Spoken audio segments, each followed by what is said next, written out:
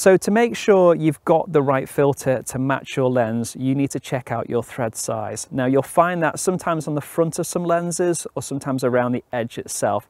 So whatever thread size you've actually got, you then need to get a filter that matches. So we've got 58 and 58 there. Just holding the very edge of the filter itself, you've got to apply it just to the front. Don't over tighten it because it can then make it really, really hard to actually undo it.